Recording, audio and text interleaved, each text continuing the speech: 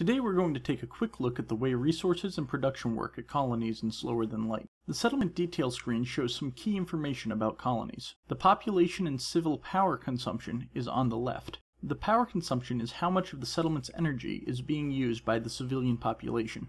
To the right we have the resource richness graphs. These show how many resources are available on the planet as we use more and more power to extract them.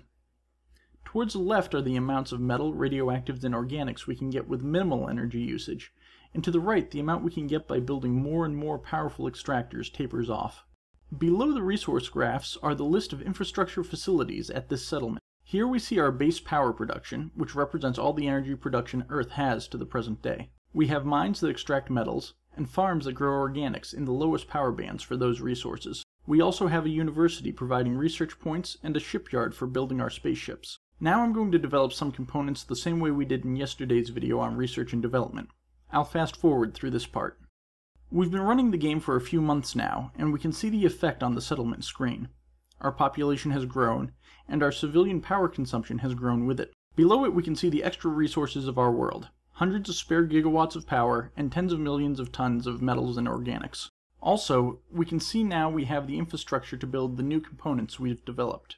As I did yesterday, I'm going to build the orbital rocket. This time we'll pay attention to how it gets built. Here we can see the shipyard has its new project assigned, and our factories have orders placed for the components.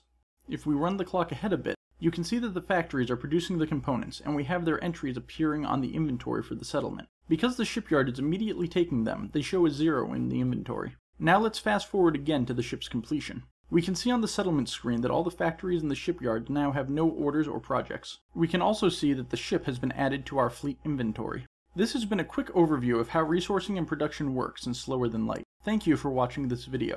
For updates on Slower Than Light, please follow us on Facebook, Twitter, or Google+.